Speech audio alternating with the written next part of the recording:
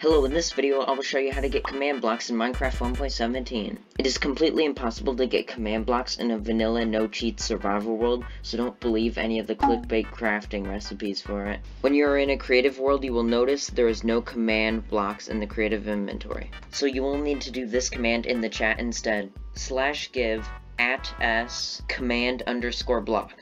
Now I have a command block. There are 3 types of command blocks: impulse, chain, and repeat. Impulse is the default command block, and if you want to change it, you can go into that command block interface and change it like this. Or you could use /give to give you that certain command block. Command blocks can get really complicated, so I recommend searching it up on YouTube if you want to learn more. Thanks for watching.